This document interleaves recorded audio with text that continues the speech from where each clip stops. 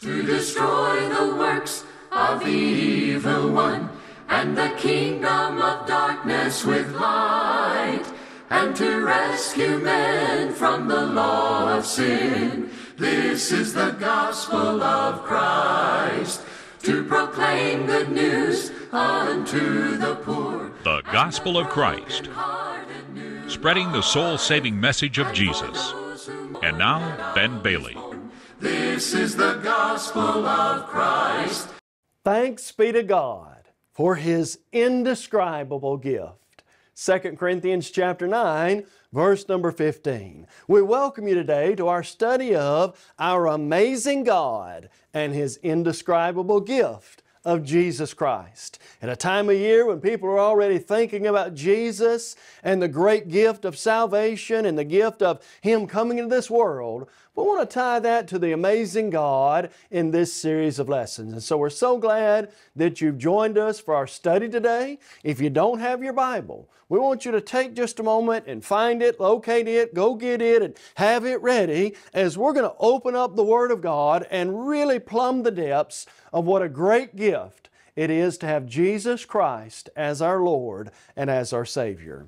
Today's lesson is being brought to you by Church of Christ, the Churches of Christ in your area, and by individual members of the Church of Christ. Those members of the church in your area would love for you to stop by and visit their assembly, whether it be Sunday or Wednesday for Bible study or worship. They'd love for you to stop by and study God's Word with them. If you're not a member of the church and you'd like to know more about the plan of salvation, more about the gift of Jesus Christ or what the church is, friend, you'll find people in the Lord's church who would be happy to sit down with you, open up the Bible, and explore what God's Word has to say on these subjects. And so check out the Lord's church in your local area. Also, here at the Gospel of Christ, we'd love to help you in your study of God's Word in any way that we can. You can go to our website, thegospelofchrist.com.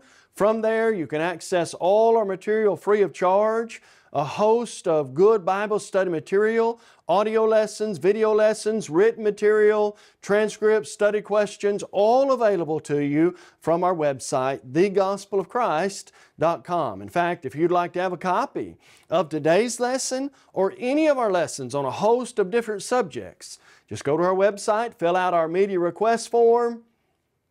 If you'd like to have a digital download, we can make that available to you right then and there. Or if you need it on a DVD or CD, you can contact us through that or the information given during this program, and we're happy to make that available to you free of charge as well. And friend, won't you visit on your smartphone the Apple Store or the Play Store where you can download the Gospel of Christ app. It is a great way to have at your access and study the Word of God in the fast-paced world in which we live in today. Let's now turn our attention to our amazing God and the indescribable gift of His Son, Jesus Christ. You see, the picture of that gift is so beautiful in the pages of Scripture. James 1 verse 17 tells us, every good and perfect gift, where does it come from? Comes down from above. From who? From the Father of lights, with whom there is no shadow or variation of turning. Friend, surely the good gift of Jesus Christ, we realize the source of that gift is Almighty God Himself. Don't you love the beautiful words of John 3:16? God so loved that it motivated Him to do something. He gave His only begotten Son, that whoever believes in Him should not perish, but have everlasting life. Friend, in a time of giving, in a time of giving gifts and receiving gifts, there has never been a greater gift and a greater giver than Almighty God. He gave His only begotten Son. And friend, when we say gave, here's what that means. 2 Corinthians 8 verse 9 says, you know the grace, and in that context the word grace is akin to giving. You know the grace or the giving of our Lord Jesus Christ. Well, what do you mean I know?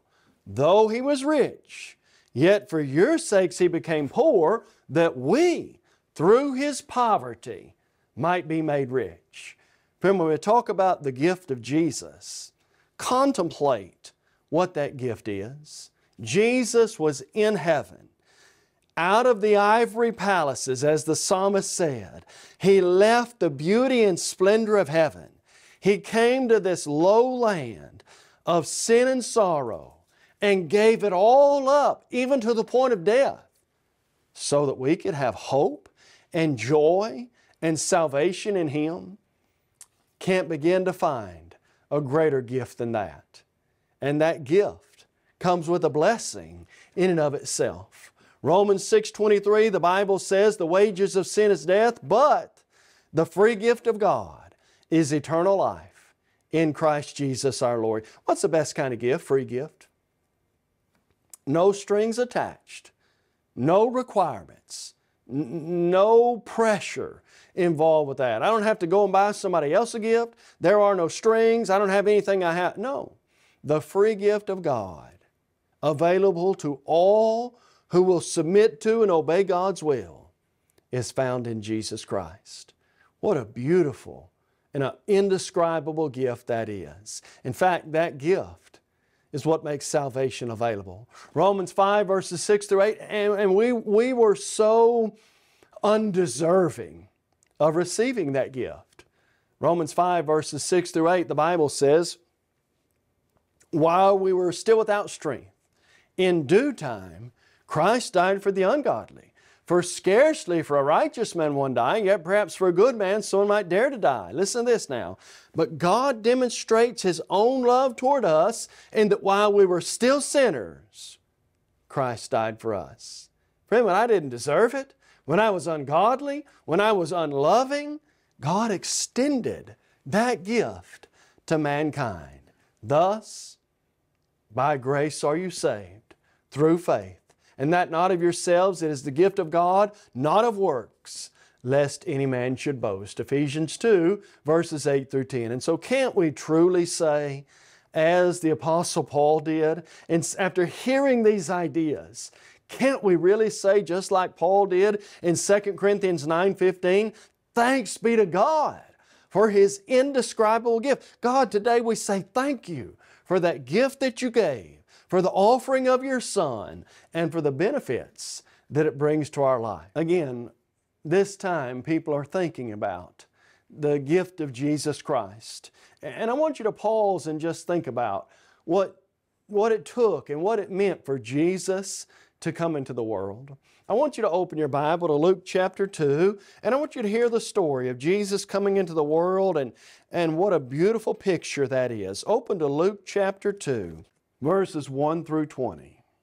The Bible says this, and it came to pass in those days that a decree went out from Caesar Augustus that all the world should be registered. This census first took place while Quirinius was governing Syria. So all went to be registered, everyone to his own city. Joseph also went up from Galilee, out of the city of Nazareth into Judea, the city of David, which is called Bethlehem, because he was of the house and lineage of David, to be registered with Mary, his betrothed wife, who was with child. So it was, while they were there, that the days were completed for her to be delivered. And she brought forth her firstborn son, wrapped him in swaddling clothes, and laid him in a manger, because there was no room for them in the inn. Now there were in the same country shepherds living out in the fields, keeping watch over their flocks by night. And behold,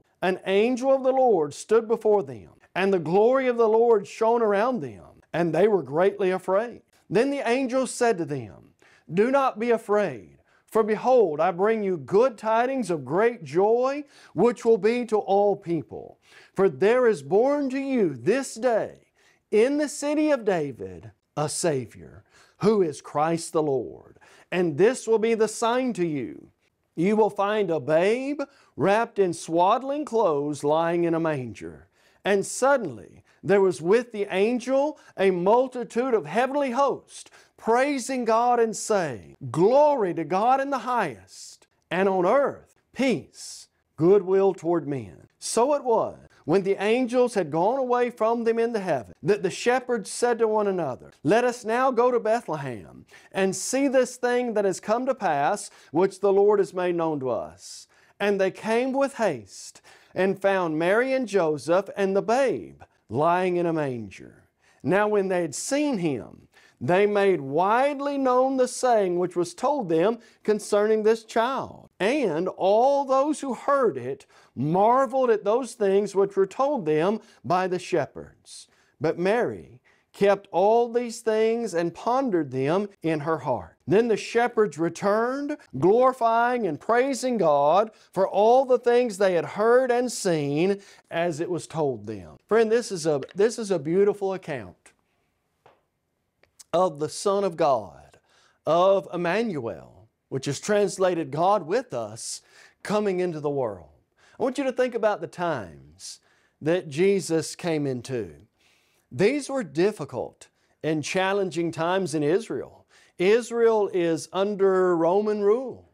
Israel is in captivity, as it were, under the Roman government. And they have demi-governors who are put in place. You've got Herod, you've got others, you've got Quirinius, who is mentioned here. And as a result, they're being made to go register. They're being made to take a census. You've got to take time out of your life. You've got to uproot your family. You've got to go to your hometown. Difficult governing times, difficult cultural times, difficult times in general. And it was in these difficult times that Jesus was born into. He was born into difficult times to make the world a better place. And oh, how He did that then, and oh, how He does that today. In a world that we live in where there's a lot of difficulty, in a world where culturally things are not like they ought to be, governmentally things are very challenging, in a society where sin is rampant, and man's inhumanity against man is at a zenith, as it were, Jesus still, in these difficult times, gives peace and He gives hope to every one of us. As we think about that gift makes the world, a difficult world, such a better place to live in. But you know, these were also very stressful times in Joseph and Mary's life. Luke chapter 2, verses 4 through 7, as we just read, Joseph had to take Mary, who is very well into her pregnancy, almost to the point of ready to deliver, has to put her on a mule and take her with the caravan to go to Bethlehem, the city of David, where they're from, take a good journey with a 9-month pregnant woman who's ready to deliver. Imagine the stress. You've got probably loss of income, had to pay money to do things, to eat. They had to have a place to stay. She's very far in. You talk about a stressful time in Joseph and Mary's life. And in that stressful time, the greatest event that ever happened comes. There wasn't even any room at the inn. They go to the manger. Jesus is born in the manger. They lay Him basically in the manger where the animals stay, because there was nowhere else to put Him. And yet the greatest gift that's ever come came during stressful times, even in Joseph and Mary's life. Don't you know that child that was promised by God, that was prophesied by God, that was told them by God was going to come? Don't you know how that made their life so much better, so much easier, so much more worth living? What about our lives today? You know, there's a lot of stress that comes into my life. There's a lot of stress that comes into your life. There's a lot of external stress that other people, other organizations, other things put on us. And sometimes there's not really a way out of that, except that Jesus makes it all worth bearing. The gift of God's Son in the most stressful of situations, and when things are hard sometimes to carry the load, the gift of Jesus Christ makes all that worth bearing and makes it all worth never giving up. You know, Jesus himself was really born under rather unique and unusual circumstances, wasn't he? Listen to Luke chapter 2, verse 7 again. She, Mary, brought forth her firstborn son, wrapped him in a swaddling cloth, laid him in a manger because there was no room for them in the inn. Occasionally you'll hear of somebody who doesn't make it to the hospital before they have to give birth, but not very often, especially in today's world. But do you hear of people giving birth in a manger, giving birth in a animal barn, as it were? Unusual. Wasn't in their home, wasn't with any medical people around, wasn't in a comfortable environment. They're probably tired. There isn't good facilities and amenities available. Very unique and unusual circumstances. But you know, in our unique and unusual world we live in, the circumstances that all of us face, the gift of Jesus comes to us. In those circumstances, His salvation, His joy, His gift comes to all of us in times like those. And just like with those shepherds, just like with Joseph and Mary, good news and great joy comes with the gift of Jesus Christ. They were told goodwill toward men. Peace and goodwill were available toward men. The shepherds heard that announcement in the city of David. A Savior has been born, and what good news that was for every person, every Israelite, every person heard that word Savior, and they would automatically think of the joy and the hope of Israel that had been placed on the Messiah. But you know, not just for the Israelites, not just for the shepherds, not just for Joseph and Mary, but the gift of Jesus Christ, God's Son coming into the world. That's good news and great joy for every person. It's good news because of why He came. Mary and Joseph were told in Matthew 1, verses 19 through 21, you'll call His name Emmanuel, which is translated. Call His name Jesus, Emmanuel, which is translated, God with us. He will save His people from their sins. Friend, the good news and the great joy today is Jesus has come into the world, and His salvation is available to every person to remove sin in our life, to give us hope and joy. He is the reason for joy that we have today. Any person who will follow God's will, who will submit to Jesus as the Son of God, who will obey the gospel and live a life of faithfulness to Jesus, here's what Jesus says, "Come unto me, all ye who labor and are heavy laden, I'll give you rest. My yoke is easy and my burden is light, and you'll find rest for your souls." Friend, that same rest, to hear the words one day, "Well done, good and faithful servant, enter into the joys of your Lord." Just like then, Jesus brings good news and great joy to my life and yours. How those people then, how those shepherds rejoiced to hear that the Savior, the Messiah, the King of the world was born. And friend, that ought to motivate us today. Someone came to save me from my sin. God sent the Messiah, the Anointed One, the King of Kings and Lord of Lords, the Ancient of Days. Daniel 12 and 13. He came so that we could have the joy and the hope of salvation. And friend, just like then, so today, heaven and earth ought to praise God for this great gift.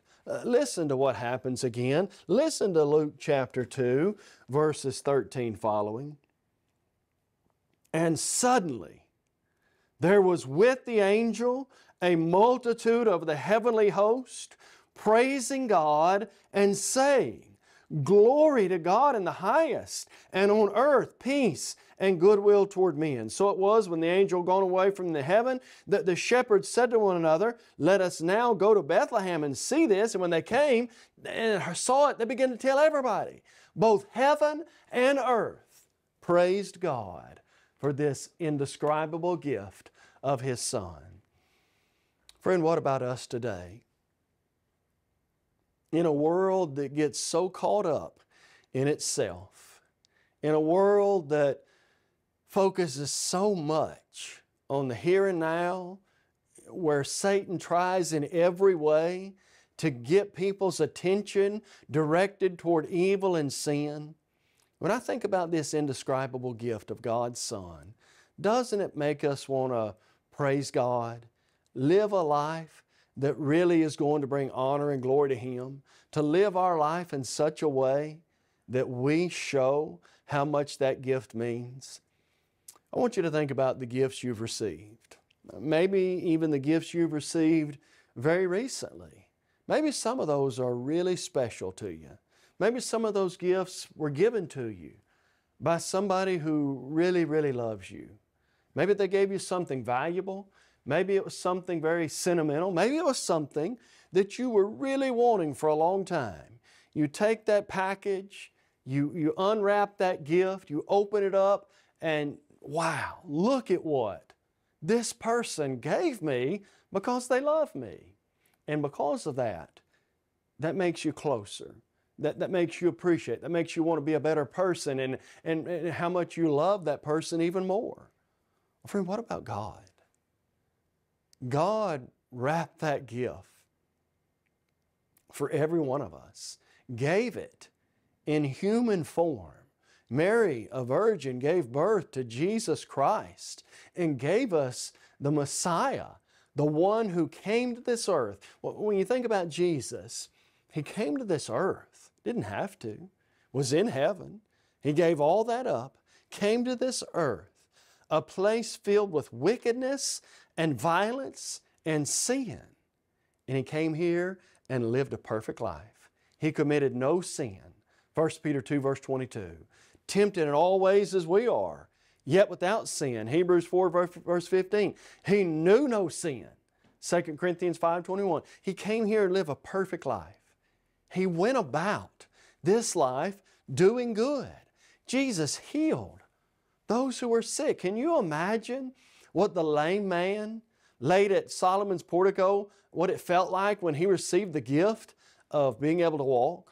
Lazarus, when he was raised from the dead, the woman with the flow of blood in Mark 6, went about healing people, doing good, casting out demons and unclean spirits. He fed those who were hungry. On occasion, He fed 5,000. He healed those who were sick and had various ailments, and He went about doing good. And ultimately, for me and for you, the indescribable gift of God's Son suffered it all. He was laughed at. He was called chief of the devils, Beelzebub. He was mocked by a Roman garrison. He was spit upon by His own creation. They would slap Jesus. They would hit Jesus in the face. They would take a crown of thorns in a mocking attempt as kingery to put a crown of thorns on Him. They placed that robe on Him over and over again on the back of Jesus. He was whipped with a cat of nine tails, a horrible torture instrument that you could probably... Here's what Isaiah 53 says. His visage was marred more than any man. What's that mean? You wouldn't recognize Jesus if you saw Him. He was beaten for me and for you. Ultimately, He suffered by having His hands and feet nailed to a cruel cross. And He hung in agony where He struggled for every breath until these words exited His lips. It is finished. And the gift of God came to a climax when Jesus died on the cross for me and for you. Friend, I want you to see today, and I want you to think about the gift coming to this world. I want you to think about the birth and what that meant. But it all points toward the cross. The cross of Jesus Christ is where it happened at. Peace was made through the cross, Ephesians 2:14. Redemption is found in His blood, Colossians 1 verse 7. He bore our sins on the tree, 1 Peter 2 verse 24. And so as we today think about Jesus, as we think about His death, as we think about His birth, as we think about His life, let's turn those thoughts inward to ourselves. What is this going to make me do? What's the gift mean in my life? And friend, here's what we hope it means today. As I think about Jesus' birth, as I think about our amazing God and His indescribable gift, I hope that birth makes me realize just how important it was for God to make salvation available.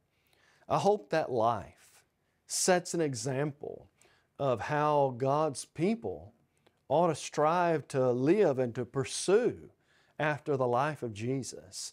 And I hope that death makes me realize the extreme cost heaven paid so that I could have salvation. Friend, we ask you today, have you taken advantage of the indescribable gift of our amazing God? Have you submitted to God and obeyed His will? Do you believe Jesus is the way, the truth, and the life? John chapter 8, verse 24. Would you be willing to turn from a life of sin and wickedness and turn to God in repentance? Acts 3, verse 19. Would you confess, I believe Jesus is the Christ, the Son of the living God, Acts 8, verse 36 and 37, and to have every sin washed away, to get into Christ and to take advantage of God's gift?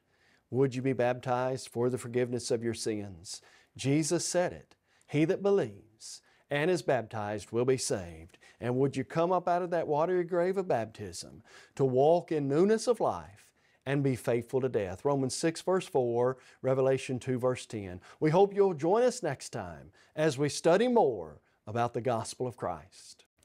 Today's closed captions are brought to you by Christian Family Bookstore in Chattanooga, Tennessee. We encourage you to visit thechristianfamilybookstore.com for all your Christian book needs. You may have just joined our program and are wondering, what is the Gospel of Christ? The Gospel of Christ is an evangelistic work of the churches of Christ with its whole aim to take the gospel to the whole world. We do that through TV, internet, free media, and streaming. Our motto truly is to take the whole gospel to the whole world, and we believe in having a book, chapter, and verse for everything we say and do.